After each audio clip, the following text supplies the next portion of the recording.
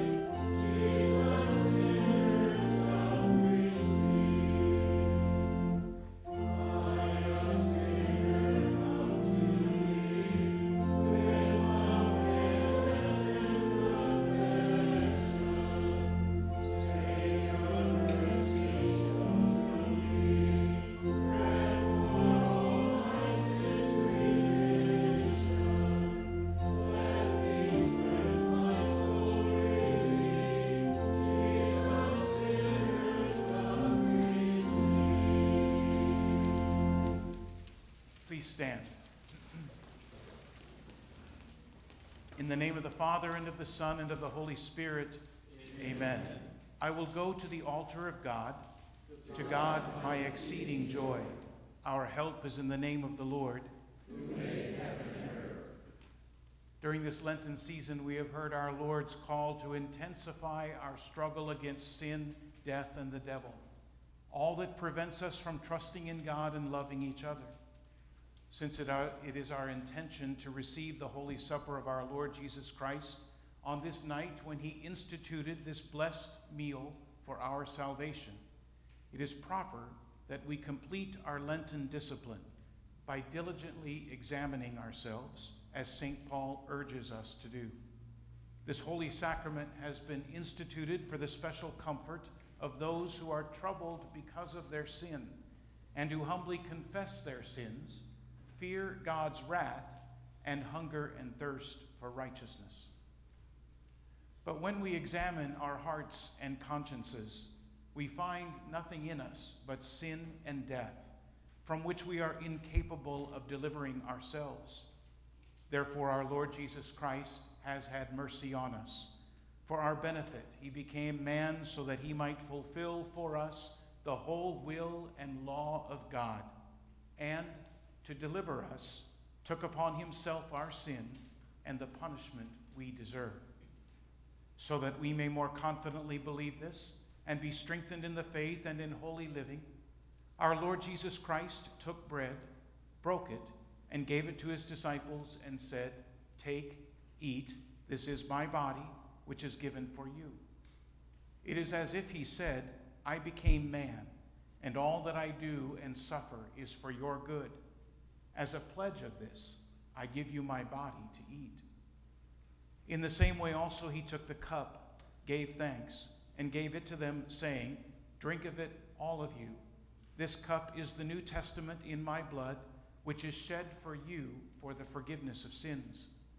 Again, it is as if he said, "I have had mercy on you by taking into myself all your iniquities.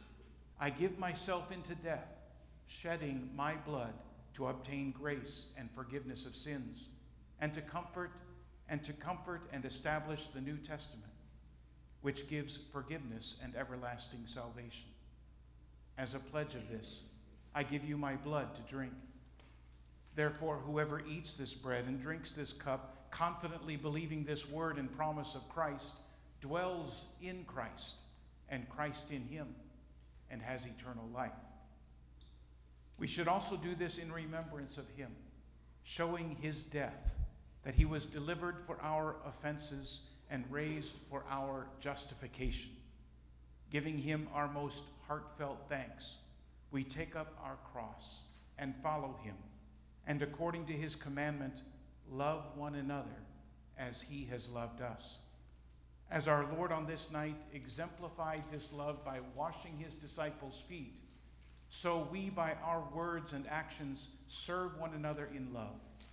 For we are all one bread and one body, even as we are all partakers of this one bread and drink from the one cup. For just as the one cup is filled with the wine of many grapes, and one bread made from countless grains, so also we, being many, are one body in Christ. Because of him, we love one another, not only in word, but in deed and in truth. May the Almighty and merciful God and Father of our Lord Jesus Christ, by his Holy Spirit, accomplish this in us. Amen. Having heard the word of God, let us confess our sins, imploring God our Father for the sake of his Son, Jesus Christ, to grant us forgiveness.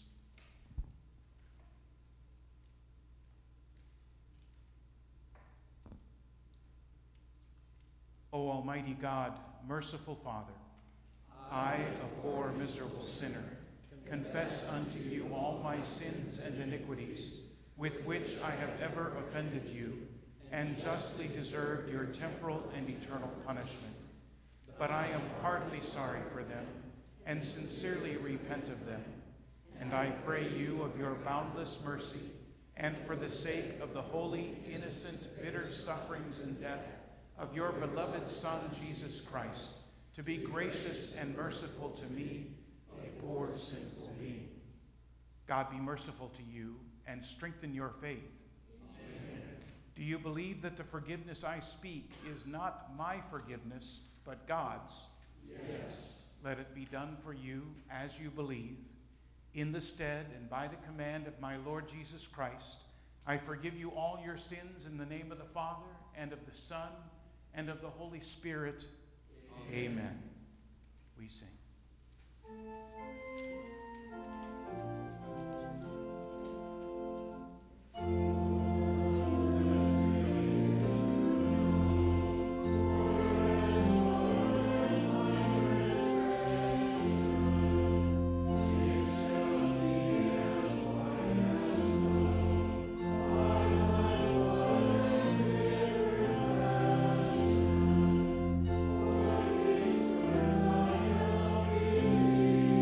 Jesus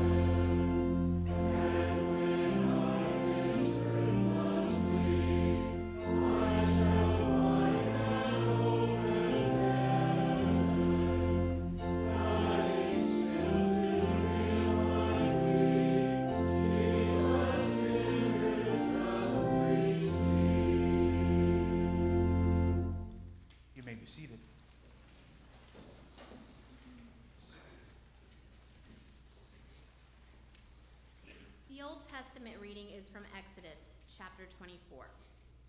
Moses came and told the people all the words of the Lord and all the just decrees. And all the people answered with one voice and said, "All the words that the Lord has spoken, we will do." And Moses wrote down all the words of the Lord.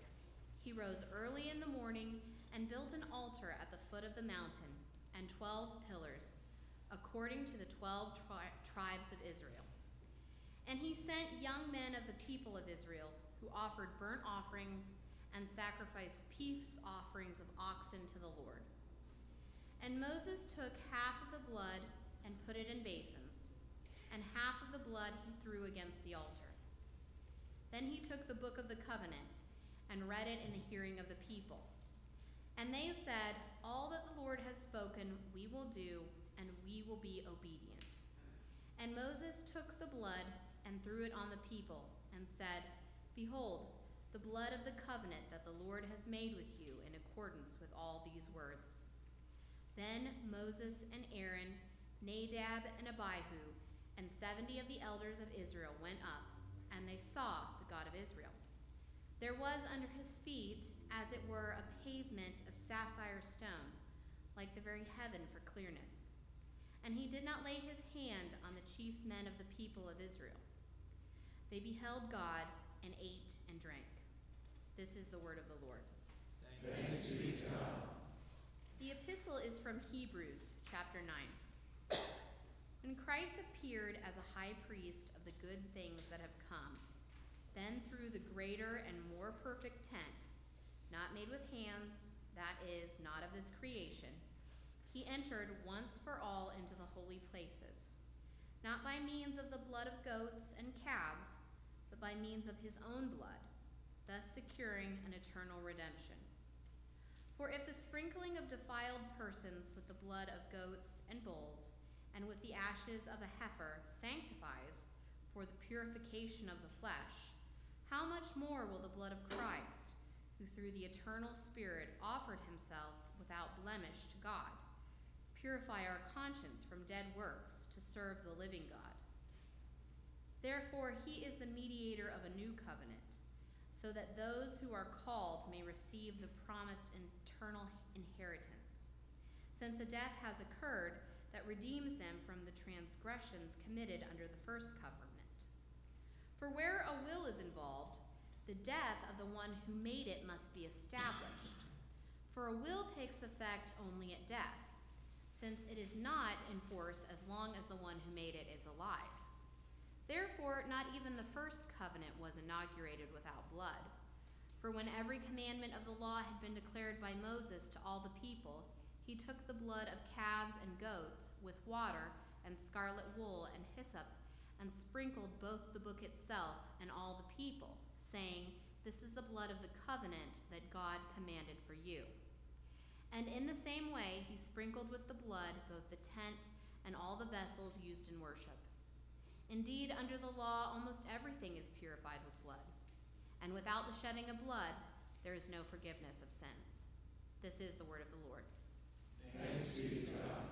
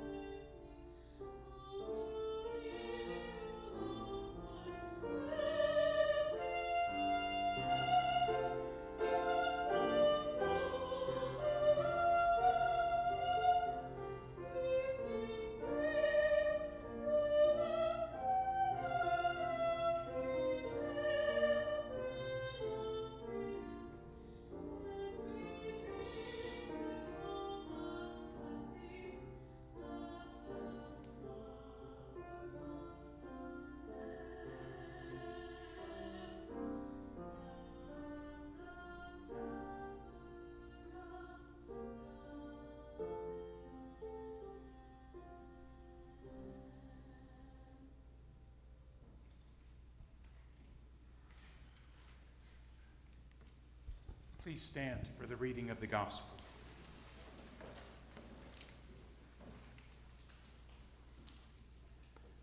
The Holy Gospel according to St. Matthew, the 26th chapter.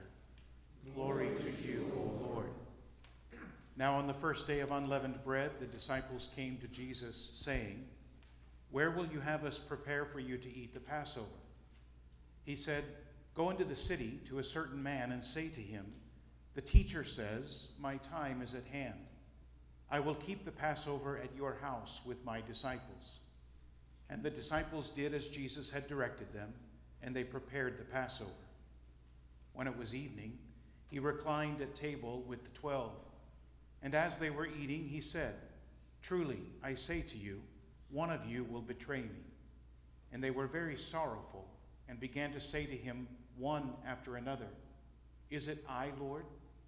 He answered, 'He who has dipped his hand in the dish with me will betray me. The Son of Man goes as it is written of him, but woe to that man by whom the Son of Man is betrayed. It would have been better for that man if he had not been born.' Judas, who would betray him, answered, 'Is it I, Rabbi?' He said to him, 'You have said so.' Now as they were eating, Jesus took bread, and after blessing it, broke it, and gave it to the disciples, and said, 'Take, eat, this is my body.' And he took a cup, and when he had given thanks, he gave it to them, saying, 'Drink of it, all of you, for this is my blood of the covenant, which is poured out for many for the forgiveness of sins. I tell you, I will not drink again of this fruit of the vine until that day when I drink it new with you in my Father's kingdom.' And when they had sung a hymn, they went out to the Mount of Olives." This is the gospel of the Lord. Praise to you, O Christ. You may be seated for hymn 617.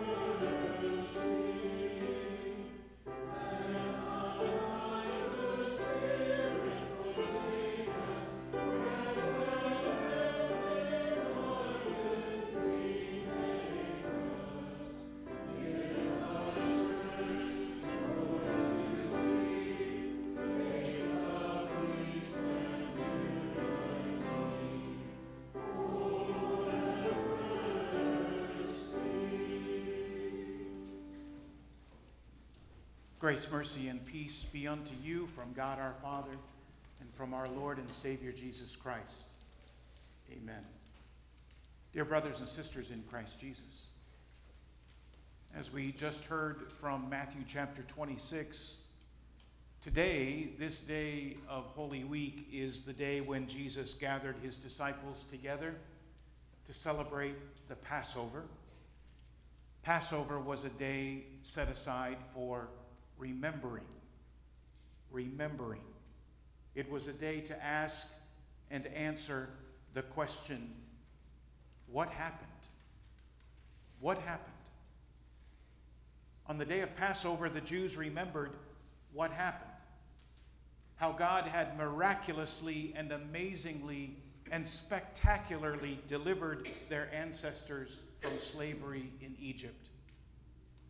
The book of Exodus tells us about this rescue. How God's people, Israel, were crying out to God for deliverance.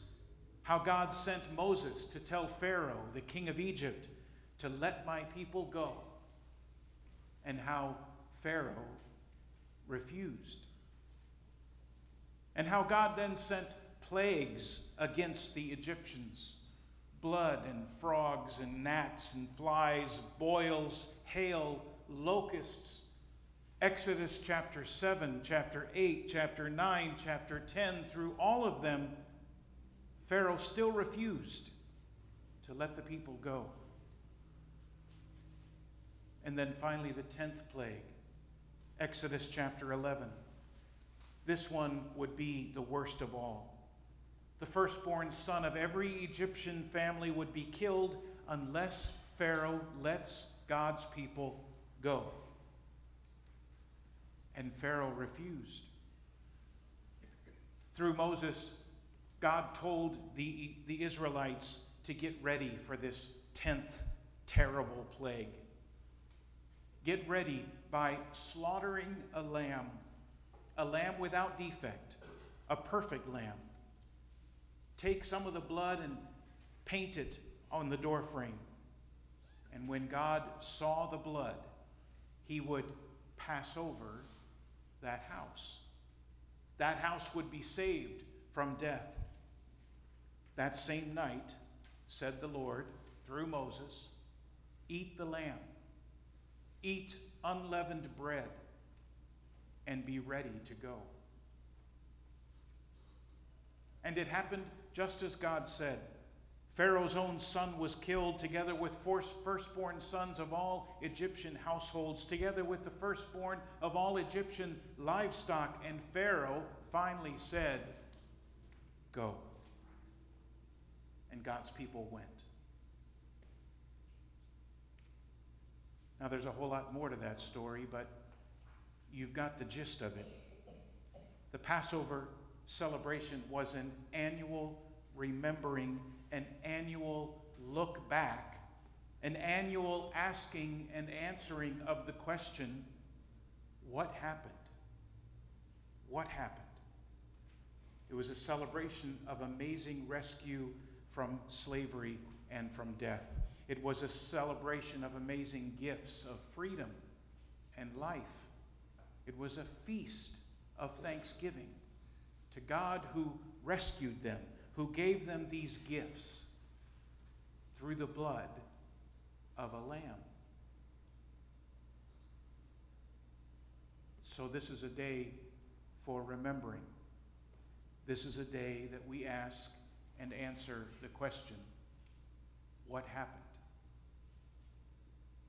But there's more going on here today than just what happened. Today is about more than just history.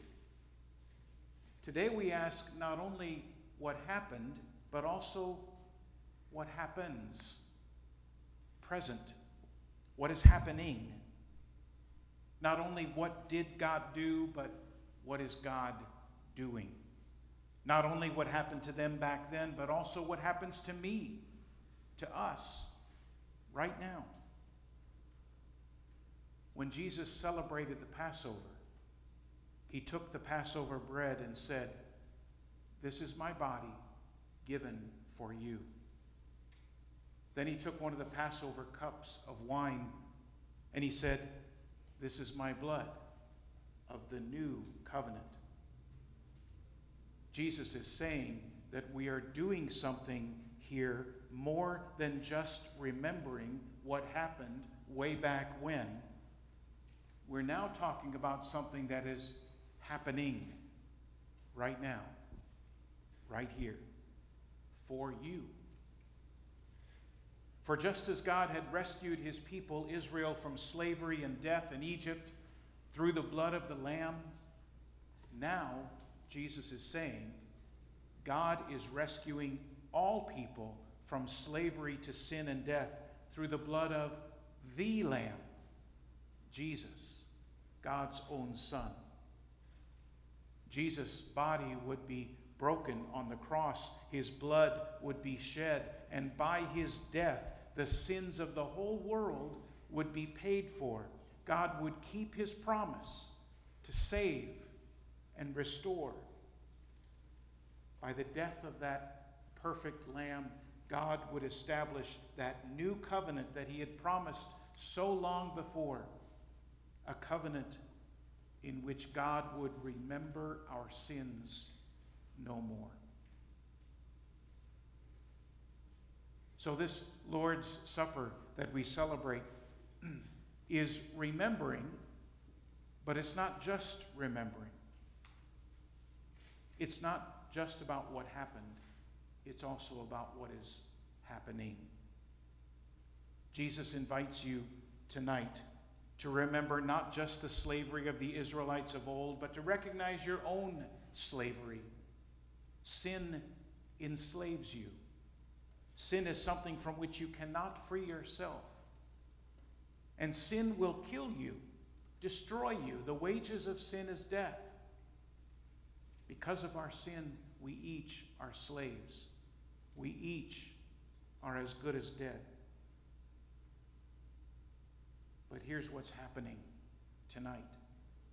Jesus invites you to come forward and receive his body and his blood in and with this bread and wine, the body and blood which was given for you on the cross for the forgiveness of your sins.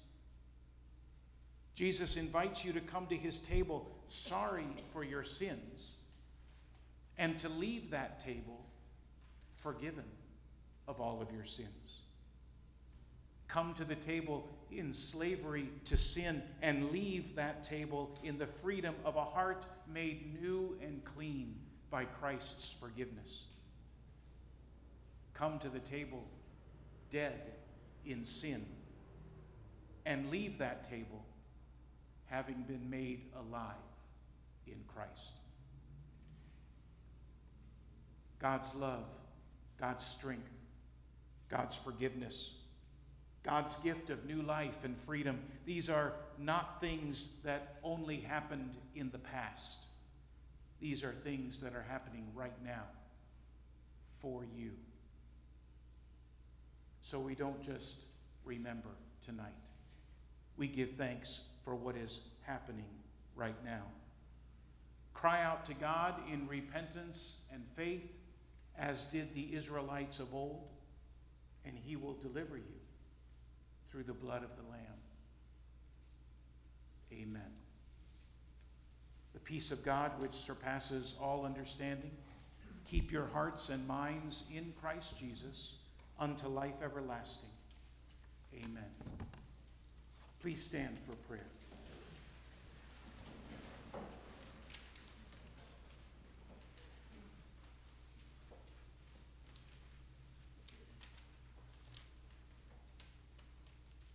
Let us pray for the whole church of God in Christ Jesus and for all people according to their needs.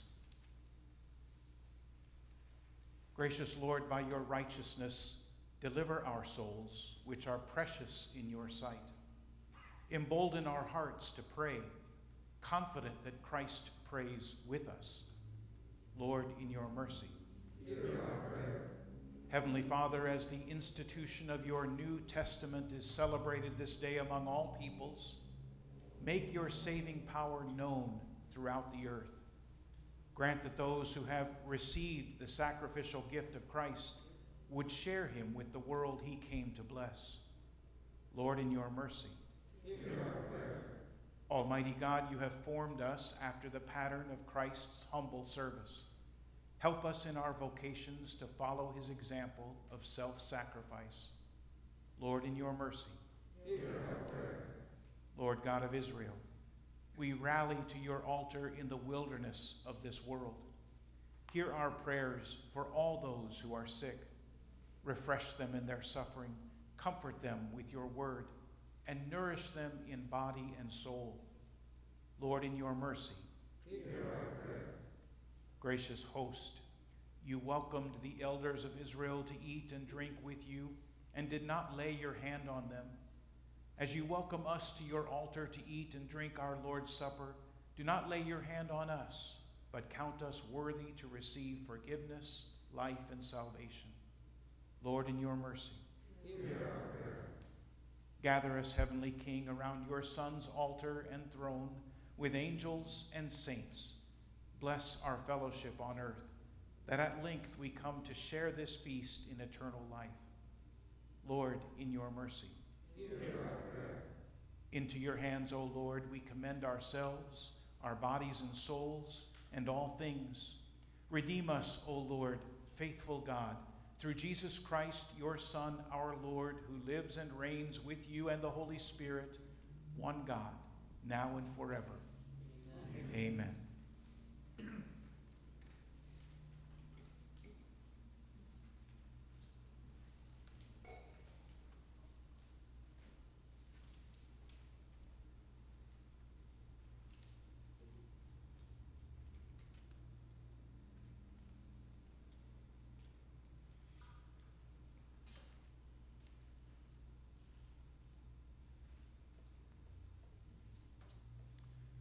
The Lord be with you. And also with you. Lift up your hearts. We lift them to the Lord. Let us give thanks to the Lord our God. It is right to give him thanks and praise. It is truly good, right, and salutary that we should at all times and in all places give thanks to you, O Lord, Holy Father, Almighty and everlasting God, for the countless blessings you so freely bestow on us and all creation. Above all, we give thanks for your boundless love shown to us when you sent your only begotten Son, Jesus Christ, into our flesh and laid on him our sin, giving him into death that we might not die eternally. Because he is now risen from the dead and lives and reigns to all eternity, all who believe in him will overcome sin and death and will rise again to new life. Therefore, with angels and archangels, and with all the company of heaven, we laud and magnify your glorious name, evermore praising you and saying, Holy, holy, holy Lord, God of Sabaoth adored, heaven and earth with full acclaim, shout the glory of your name. Sing Hosanna in the highest, sing Hosanna to the Lord. Truly blessed is he who comes in the name of the Lord. Blessed are you, O Lord, our God, King of all creation, for you have had mercy on us and given your only begotten Son, that whoever believes in him should not perish, but have eternal life. At your command, Abraham prepared to offer his son Isaac as a sacrifice on the mountain. Yet, in mercy, you provided a ram as a substitute. We give you thanks that on Calvary you spared not your only Son, but sent him to offer his life as a ransom for many. As we eat and drink his body and blood, grant us, like Abraham our father, to trust in your promise now fulfilled in Christ, the Lamb of God, who takes away the sin of the world. Hear us as we pray in his name, and as he has taught us. Our Father, who art in heaven, hallowed be thy name. Thy kingdom come, thy will be done on earth as it is in heaven. Give us this day our daily bread, and forgive us our trespasses, as we forgive those who trespass against us. and lead us not into temptation, but deliver us from evil. For thine is the kingdom, and the power, and the glory, forever and ever. Amen. Our Lord Jesus Christ, on the night when he was betrayed, took bread, and when he had given thanks, he broke it and gave it to his disciples, and said, "Take, eat, this is my body given for you. Do this in remembrance of me." In the same way also he took the cup after supper, and when he had given thanks, he gave it to them, saying, "Drink of it, all of you. This cup is the New Testament in my blood, shed for you for the forgiveness of your sins. Do this as often as you drink it in remembrance of me." The peace of the Lord be with you always. Amen. Jesus.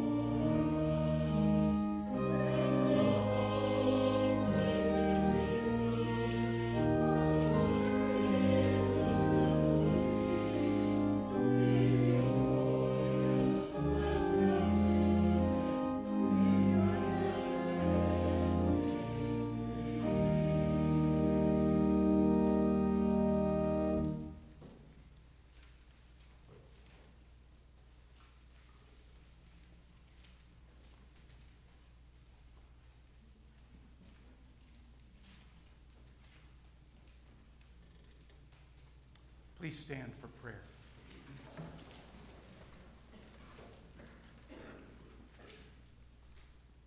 O Lord, in this wondrous sacrament, you have left us a remembrance of your passion.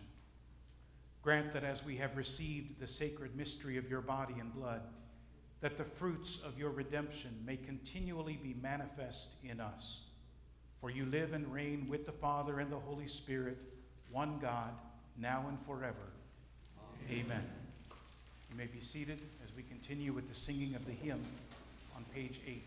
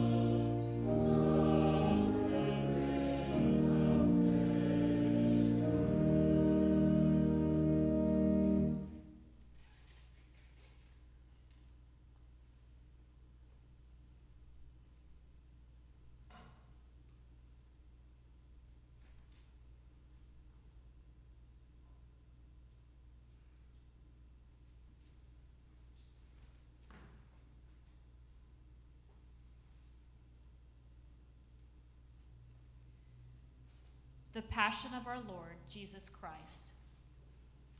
While Pilate was sitting in the judgment seat, his wife sent him a message. "Do not have anything to do with that man. I have suffered much over him today in a dream." Again, Pilate addressed them, for he wished to release Jesus. He said to them, "What shall I do then with Jesus, who is called Christ? What shall I do with him whom you call the King of the Jews?" They all cried out, "Crucify him." Pilate said to them, "Why? What evil has he done? I have found no guilt worthy of death in him. I will therefore punish him and let him go." They cried out all the louder, "Crucify him! Crucify him!" Then Pilate took Jesus and had him flogged. The soldiers of the governor led him away into the praetorium. They gathered the whole band of soldiers around him. They stripped him and put a purple robe on him. When they had woven a crown of thorns, they put it on his head and a reed in his right hand. And they knelt before him and mocked him, saying, "Hail, King of the Jews!" They spat on him and took the reed and struck him on the head. They knelt down and did homage. Pilate went out again and said to them, "See, I bring him out to you that you may know I find him not guilty." So Jesus came out, wearing the crown of thorns, and the purple robe. Pilate said to them, "Behold, the man." When the chief priests and the officers saw him, they cried, "Crucify him! Crucify him!" Pilate said to them, "Take him yourselves and crucify him, for I do not find him guilty." The Jews answered him, "We have a law, and by that law he ought to die, because he made himself the Son of God." When Pilate heard this, he was more afraid, and went again into the judgment hall and said to Jesus, "Where are you from?" Jesus gave him no answer. Then Pilate said to him, "Do you refuse to speak to me? Do you not know that I have power to crucify you, and I have power to release you?" Jesus answered, "You would not have any power at all over me unless it had been given to you from above. For that reason, he who handed me over to you has the greater sin." This prompted Pilate to go on trying to release him. But the Jews cried out, "If you let this man go, you are no friend of Caesar. Everyone who makes himself a king sets himself against Caesar." When Pilate heard these words, he brought Jesus out and sat down in the judgment seat in a place that is called the Pavement, or in Hebrew, Gabbatha. It was the preparation of the Passover, about the 6th hour. He said to the Jews, "Behold your king." They cried out, "Away with him! Away with him! Crucify him!" Pilate said unto them, "Shall I crucify your king?" The chief priests answered, "We have no king but Caesar." When Pilate saw that he was getting nowhere, but rather a riot was underway, he took water and washed his hands before the crowd, saying, "I am innocent of the blood of this man. See to it yourselves." Then all the people responded, "His blood be on us and on our children." Then Pilate, wishing to satisfy the crowd, gave sentence that it should be as they demanded. He released to them Barabbas, for whom they had asked, the man who had been thrown into prison for insurrection and murder. He had Jesus flogged, and then gave him over to their will to be crucified. The soldiers mocked him, stripped him of the purple robe, put his own clothes on him, and led him out to crucify him.